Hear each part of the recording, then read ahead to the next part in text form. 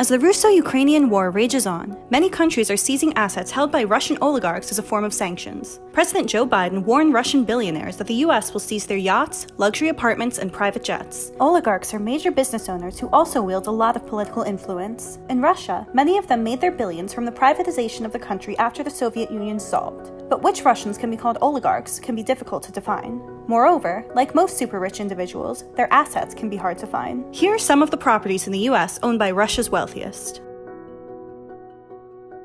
Oleg Deripaska, Russian billionaire founder of aluminum manufacturer Rusal, owned 2 homes in New York at 11 East 64th Street and 12 Gay Street. Deripaska, who was banned from entering the US, had ownership of the 2 properties transferred to relatives.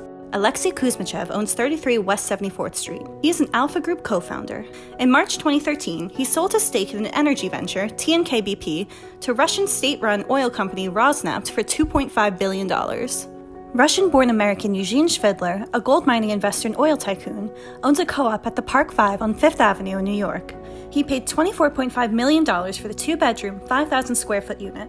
Russian fertilizer billionaire Dmitry Rybolovlev's known real estate purchases include an $88 million penthouse at 15 Central Park West, which he still owns, and an over 6-acre oceanfront estate in Palm Beach, which he split into 3 and sold off. Former President Donald Trump sold the Palm Beach mansion to Rybolovlev in 2008 for $95 million.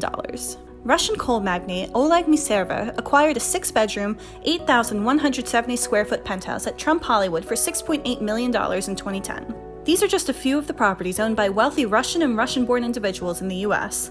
Keep up on The Real Deal to see whether these or other properties are impacted by sanctions.